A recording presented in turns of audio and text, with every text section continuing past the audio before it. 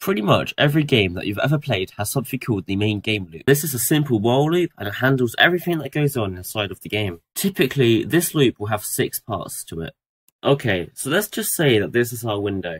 The first thing the loop does is check for window events. For example, it checks whether the X button has been pressed and therefore closing the window and the game. The next thing it does is it completely clears the window of all colour.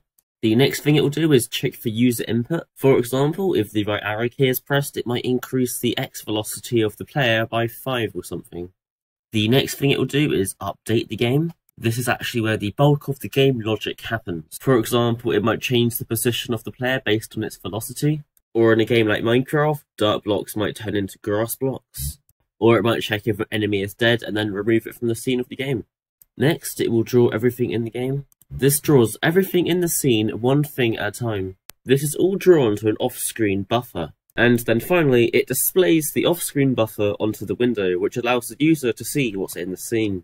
And you know, this all happens a stupid, ridiculous number of times every second. For example, if your game is running at 60 frames per second, then this happens 60 times every second. Okay, so now let's actually jump into the code. So in the code, the first thing I want you to do is just delete all this, because we don't need it anymore. Okay, anyways, before we can actually have a game loop, we actually need to create a window. So I'm going to go to File, New, File, Header File. I'm going to call this header file Display.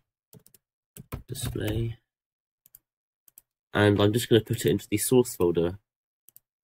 In this header file, we just need to include one header, and that is SFML graphics. This will allow us to create a window. So we're actually going to be storing our display in a namespace. Let's create a namespace and call it display. So this namespace is going to have several functions. The first function is just going to be called init. This will initialize our window. It's also going to have a function to clear the window. It's also going to have a function to update or display the window. We also need a function to check window events. So this is just going to be void check window events. We also need a function to say whether the window is open or not. So this is going to return a boolean, and this is just going to be called isOpen. We also need 2 integers to say the width and the height of the window. So let's just make these const expr. Int height is equal to 720. Const expr int width is equal to 1280. You can make these any number you want to, depending on how big you want your window to be. So I'm just going to go ahead and press F11. This will automatically create the .cpp file so we can actually implement the functions. The first thing I'm going to do is actually include the display header. I'm then going to create the display namespace. So that's namespace display.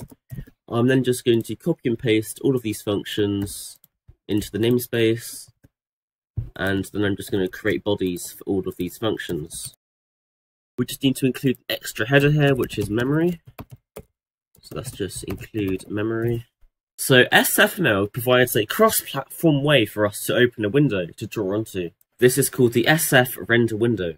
As soon as we create an object of this type, it will open a window straight away. However, this sometimes causes problems.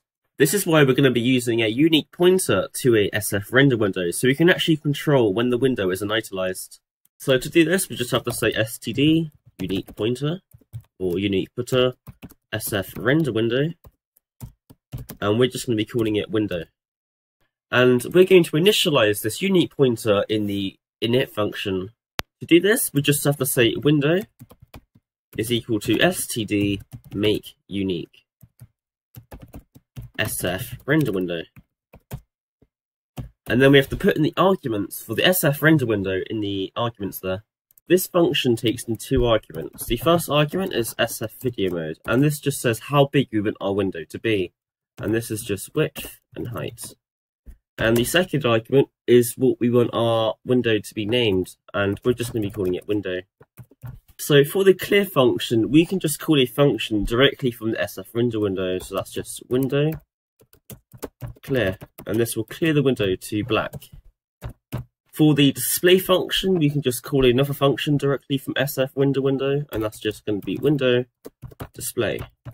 And this will basically display whatever we have drawn to the window onto the window. IsOpen is going to tell us whether the window is actually open or not. And again, we can just call a function directly from the render window class. So that's just window is open. and we just have to return that. So for checking window events, we have to use an object called SFEvents. We then just have to ask the window, hey window, what window events are currently happening? The window will then check each type of window event, for example whether the X button is being pressed, and then store the results in the SFEvent object. And then us, the programmers, just have to handle these events. So like I said, the first thing we need to do here is create an SFEvent object. And I'm just going to be calling my SFEvent E.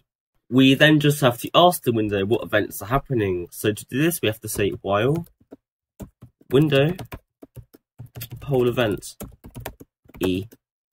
And this will store the result of the current window event in the SFEvent object, E.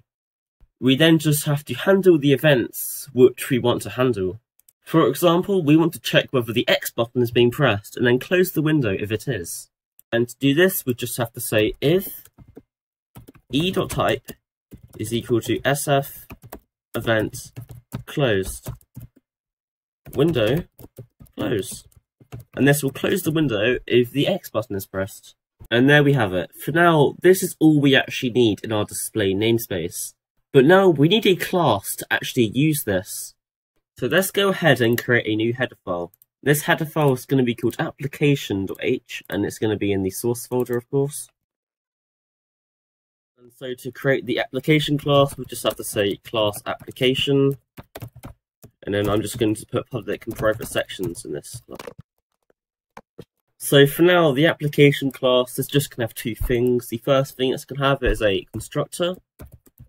And the second thing it's going to have is a function called void run main loop. And this function is going to be where we store our main loop of the game. I'm now going to press F11 to create the .cpp file so we can implement this class. So first of all, of course, include the header, which is just application.h. And then I'm just going to right-click, insert all class methods of our implementation. And this just automatically creates empty functions for us. In this file, I'm just going to include one more header, which is display.h, so we can use the display namespace in this file. And then in the constructor of the application class, I'm just going to call display init. And this will initialize and open up our window.